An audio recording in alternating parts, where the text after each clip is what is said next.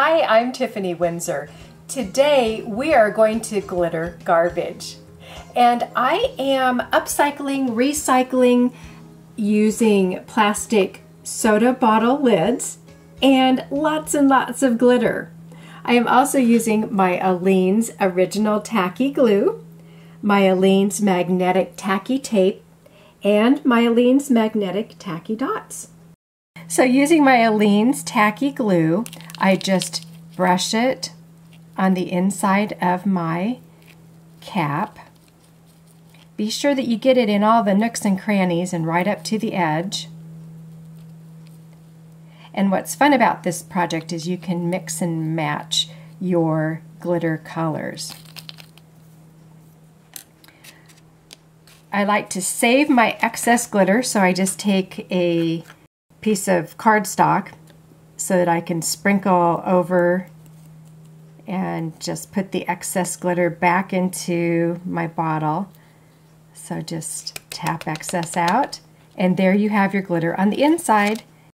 To put the glitter along the edge, I just take my cap and I dip it into my Aleene's tacky glue.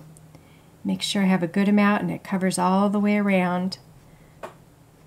And you can see that I've sprinkled glitter here. And spread it out and just dab that right into the glitter. And it makes a cool technique because it flattens it out. Ooh, that's nice and glittery. The last step would be to let that dry, and then you would add glitter on the outside of your cap. On the inside, I like to glue little knickknacks that I have, if it's buttons or beads or charms. Dig into your scrapbook supplies to put some cool designs into the inside. I am using my Aleene's magnetic tacky dots. Now the first thing that I want to do before I put those on is take my sandpaper and rough up the surface.